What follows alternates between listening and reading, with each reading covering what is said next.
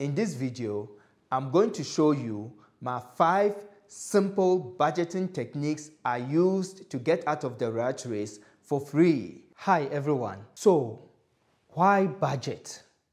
We budget to have a gratifying financial progress. So guys, the secret to budgeting is not about having a whole list of things that you have to do, but it's about having principles, being disciplined, and having the determination to make your money work very hard for you.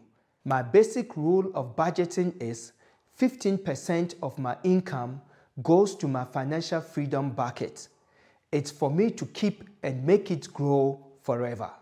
Following the techniques that I'm about to teach you will make you start budgeting on purpose and treating your money like a vending machine where the result and the value generated are predictable, rather than like a slot machine where the results are random and the odds are stacked against you. To start budgeting on purpose, we need to look at 2 vital elements. 1, what is the purpose of your budget? And 2, what does your budget focus on? I often ask my students what the purpose of their budget is, and I usually get a list like creating a legacy, investing, buying a car, buying a home, traveling, making more money, etc. These are all very different, and you cannot possibly do this with one size fits all budget approach. My rule of thumb is 1 budget, 1 objective. If something in the budget is not helping you to achieve the objective, then it's distracting you from it and you should get rid of it immediately. So the question is, how do you ensure that you stick to 1 budget, 1 objective approach, and you create wealth and your money work for you? If you wish to be a person of means, then you need to take control of your finances. And one way of doing that is through proper budgeting. So cautiously choosing to stick to a budget will aid your quest to build a legacy, which will eventually result in creating financial freedom. So every time I get money in my hand, this is how I treat it.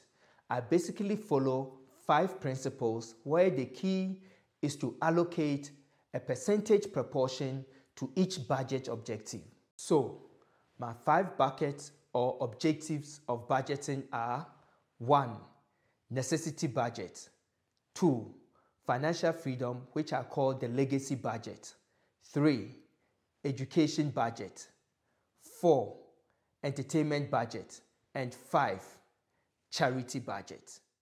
Your necessity budget caters for insurance, mortgage, groceries, loan payments, car payments, pocket allowance, and basically any type of expense that you cannot live without. I allocate 15% to my legacy builder, which is my financial freedom bucket. That money doesn't really belong to me. It's money I put away for my kids and my grandkids. Money to buy assets. Money to buy things that do not break easily, things that will mostly go up in value and put more money in my pocket.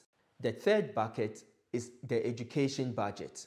I look at 10% of my income to education. Some people, depending on the size of their income, could allocate 5%. But basically, this is what we are doing now. So I will allocate 10% of my money.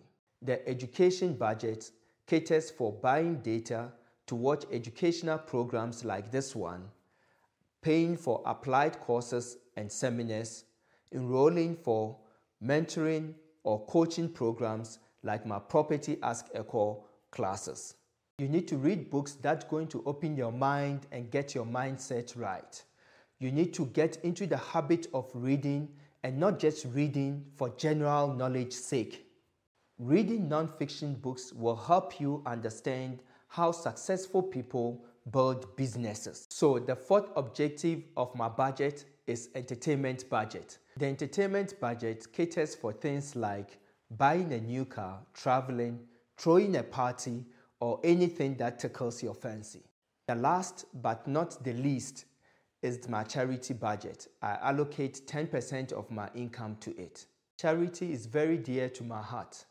You cannot be making money and not sharing some with others. And to me, that's what drives me. Charity can be within the family. The way I approach my charity budget is I split my 10% into 50-50, which is 5% goes to church, as I am a Christian, and the other 5% goes to people that are in need. It could be buying food for a street kid, or helping someone with their transport, or it could be just helping with anything. And you do that not feeling bad because you're treating people equally and you're helping. And that is the essence of making money. So in a nutshell, if for example, I'm paid 100 Rand, this is how my budget will look like. Necessity will get 55 Rand, legacy builder 15 Rand, education 10 Rand, entertainment 10 Rand, and charity 10 Rand.